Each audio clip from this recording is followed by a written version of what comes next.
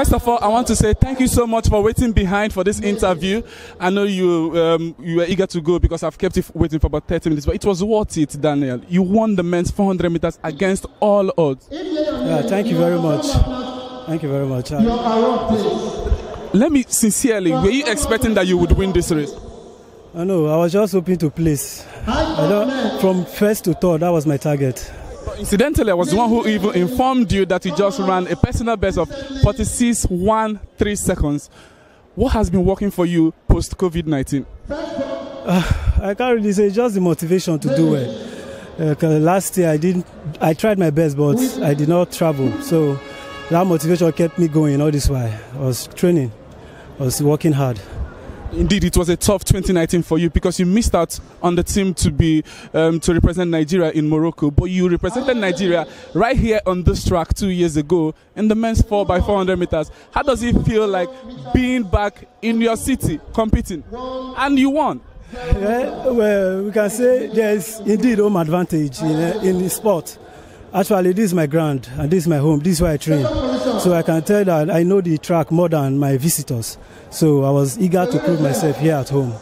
So that was part of my motivation. The fans were actually cheering. They were all shouting for Daniel. Is it because you're the home fan? I can say. This is my town. Majority of the spectators are from Asaba here. So it's obvious that I'm their favorite. Yeah. Let's talk about your former teammate, Emmanuel Ojeli, who also grew up in this city. Were you surprised that you did not see him amongst the first three as you crossed the line? Well, Ifa is a talent, no doubt. Probably he's not having a good time currently. But I was expecting to see him in the race. I was expecting him, but as God will have it now, it was just me and Sikiru all through.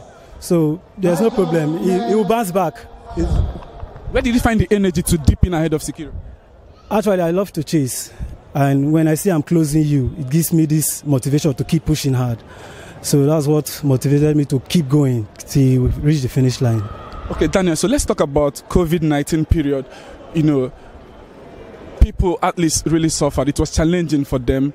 For you personally, how did you pull through? How did you manage that period? It was a difficult period.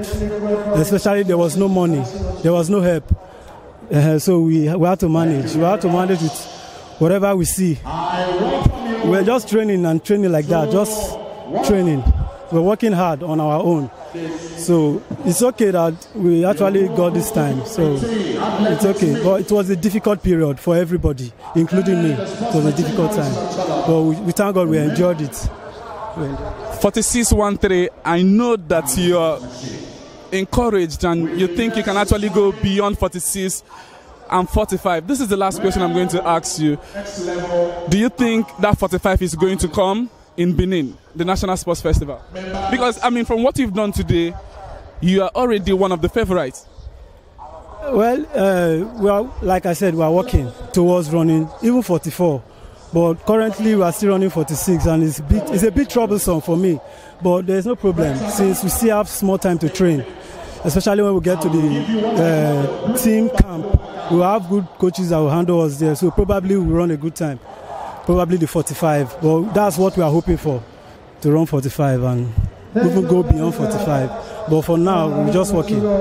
Thank you so much, Daniel, for waiting.